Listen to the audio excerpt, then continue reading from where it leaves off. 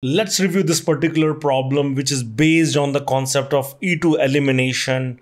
And here what we have is this cyclohexyl chloride compound, which is undergoing reaction with sodium ethoxide.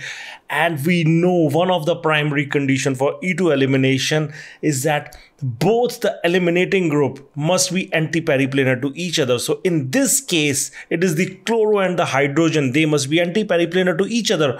However, if we look at the compound, the chloro, isopropyl group and methyl, they are at the equatorial position, which is the stable conformer.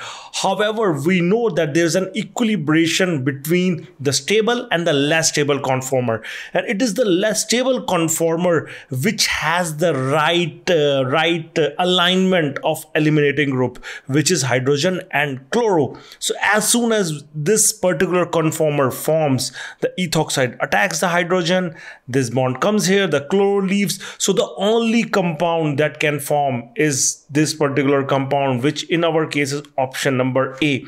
If we look at this particular hydrogen, this is present at equatorial position. So it is not possible for the ethoxide to attack that. So only and only compound A is formed under these conditions.